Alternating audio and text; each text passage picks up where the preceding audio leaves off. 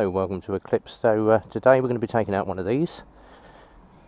This is the ZSX-F, along with the sister bike, the ZSX-F-R. They also do the ZSX-R 125 by Lexmoto. And a lovely little bike, this one. Just going to turn this over. So as you can tell, nice little purr from that engine. It has got a very, very low purr. Now obviously this is a customer bike, so I'm just going to take this one out for a spin. So just to do a quick blog on this one, because we haven't ridden this one yet. So I'm going to take it out, give it a full road test, and you can just get to hear the bike in all its glory. So as you can tell from that engine, it's got a sweet little purr to it. Very, very responsive bike, this one as well. So we are riding this in for a customer, so going to take this nice and easy on this one. And obviously we have to stay under 40 miles an hour just for the running in procedure. This has had a few road tests, hence why it's a little bit grubby. Normally we'd clean every bike up after it's had its road test. As you can tell from the speed bumps, it handles it very, very well. Very soft suspension on this, a lovely firm seat, and it tucks the knees right under the tank, as you can see. So it's a very, very nice seating position, very, very upright. So if you're one of these that likes to be sat upright on a bike rather than leant over it with a bad back and bad wrists in a sports bike position, this one is a very, very nice riding style. And obviously on fresh rubber with this one, but just look at the way it handles itself through the corner. Very nice placement, and a very torquey bike. Once you pile that power on, it's a very, very torquey bike.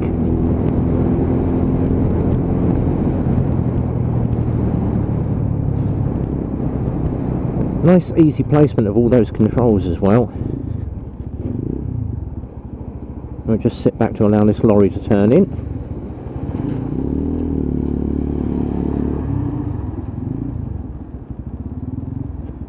A lovely, lovely low speed idle on this. So as you can see, nice big rev counter, and I do love the idea of the digital around the outside. So as you rev the bike, you're getting them red bars popping up onto the screen. So very, very nice. And once again, out into traffic.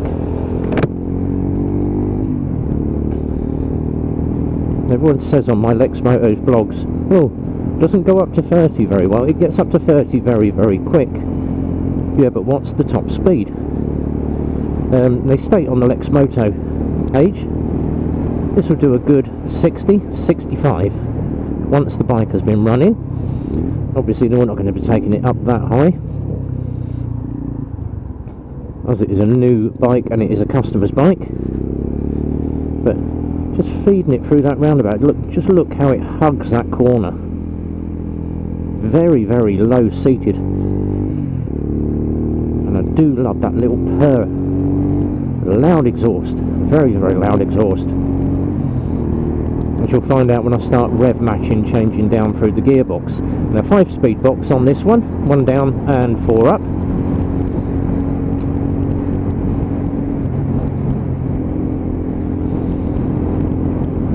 This has only done 126 miles, so not due for its first service yet, hence why we're keeping the speeds nice and steady on this one.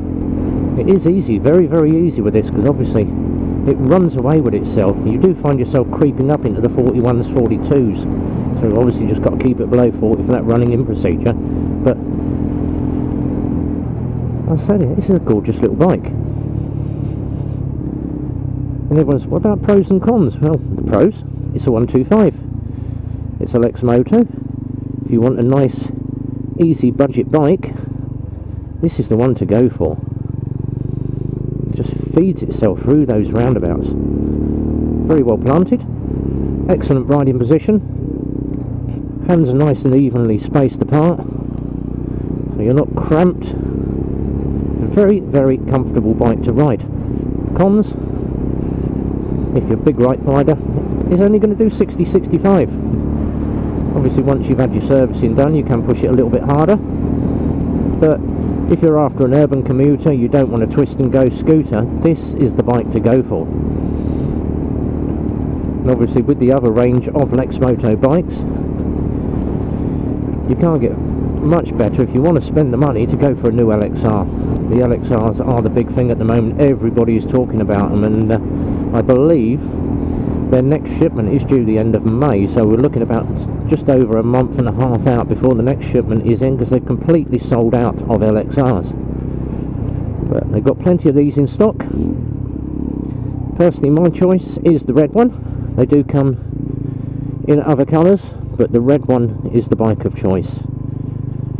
And from the outside, and it does look very, very nice.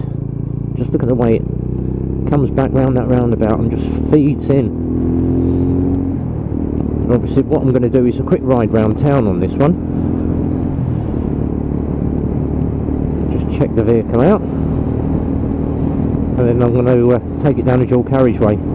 Just see how it copes dominating a lane and with other traffic. Braking response, here we go. Just rev matching and torque of that engine pulling down. Nice big handful of front brake. That stops on a sixpence. Discs on this on the front are very, very good. And also is that back brake as well. Now personally, if you happen to like the dual braking, where you've got front and back brake at the same time, all good. Personally, I prefer to have my back brake under my right foot and the front brake under my right hand, so it's horses for courses with this. Some people like the dual braking, some people don't. I'm an old-fashioned rider, and I prefer to be able to be in control of my rear end. And don't you just love the way that people just cut you up at roundabouts? No cuss words from me, because most car drivers are idiots. Especially Vauxhall drivers. But personal choice again. If you happen to be a Vauxhall driver and you're a good driver, my apologies. He's obviously a company car driver that's only passed his test a few years ago. Anyway, back to the bike. Just hear that little blip as you just rev match down through the power band. I'm going to take it up to the dual carriageway here. A couple of quick lifesavers. Feed it through. Just look at the response. Look, flick it through that roundabout. And nice loud exhaust.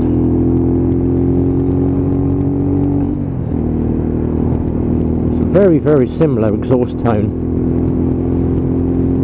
to the LXR.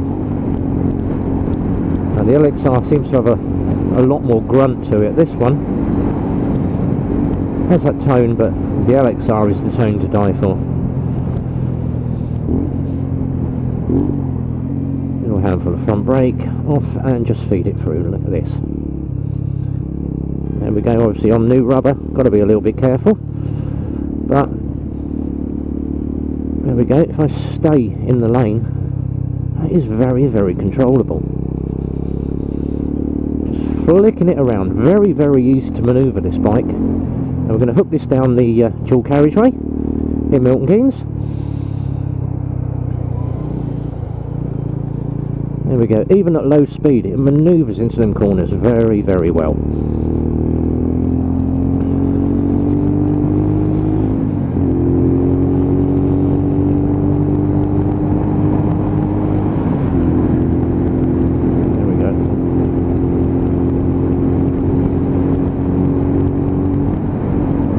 Forgetting it's a 5-speed box on this. I'm so used to having 6 and 7 under my foot. But as I say, it's running away with me again. I'm up to 44, so I've just got to back it off a little bit. It's very, very easy to these, just to climb up without you noticing. They do hold their speed very, very well.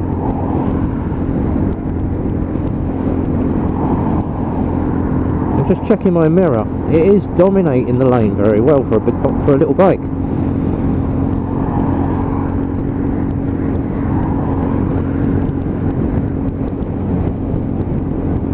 Now obviously if you happen to follow the blogs that Dan does on the main Lexmoto page, he has taken this out. Just have a look at some of the Lexmoto feeds and the Lexmoto blogs. They tend to share a lot of what we do as well. But if you want advice, then chat to the guys at Lexmoto. Dan is very, very knowledgeable when it comes to the moto blogs and actually doing the technical stuff on these bikes. I prefer just to ride and let you hear all about the bike.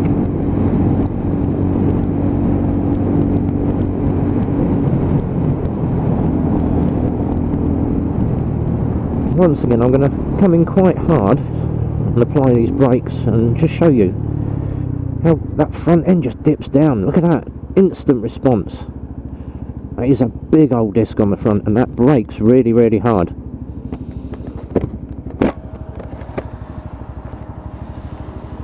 There we go. Quick look at that counter on that, and look at the size of those mirrors. And you can just hear that electronics ticking away underneath. So front pull away, with my visor up, just hear that rev tone. Obviously trying to match the revs nice and low. We're going to come off into this roundabout and flip across to the left lane.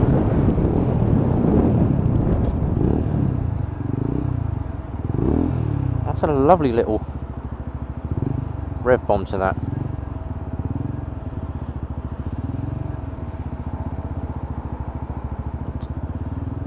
Oh, it's not missed a beat yet, so a lovely little engine on this one. Go.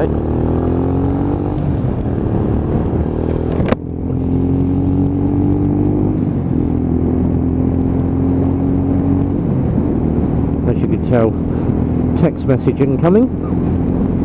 I am riding with the new LS2 helmet. I did used to ride with a Craft Barracuda, full carbon Barracuda, and I decided to go for a hybrid. So this one's got the flip up. This is the LS2, and I went for it in pure chrome with an iridium screen, and went for the LS2 kit that comes with it, full Bluetooth kit. So the Bluetooth's built into the chin strap, and a full mic on this as well, and it's also hooked into my cam. I'm running the Ghost X drift cam. Well, you can't go far wrong. Everyone says, oh, GoPros are the thing to do. Personally, drift. The drift cams are very, very good, especially the Ghost X. Full HD, 1080p camera, and it's got the fisheye lens on this one. You can go for a straight lens. I prefer the fisheye. You've got a lot more visibility.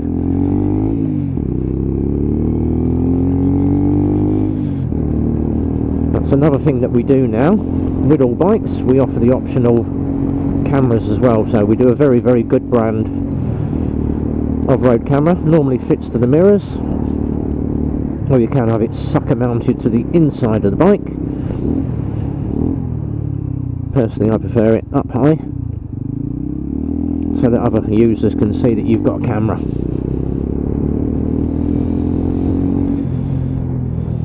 I'm just popping back to the garage now. I'm just going to turn in, cut the corner slightly there, but coming back down the road, and we're going to pull into Eclipse Motorcycles, and we'll give you a quick look around that bike again.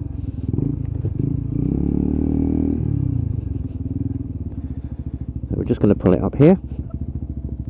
I'm going to pop it back up onto the stand. and you'll get a quick look around the bike again. So there we go. Slightly dirty. That's had a few rides. But that's the ZSX-F. Nice big single shock, nicely coloured as well, golden red. And just have a look at those big wavy discs on the front. Nice big calipers on that. LEDs and that daytime light as well. Full LED indicators on this. Once again, just have a listen to that exhaust, very, very good. So we've got plenty of these out your clips. ZSX-F, give us a ring, 01908 643 603.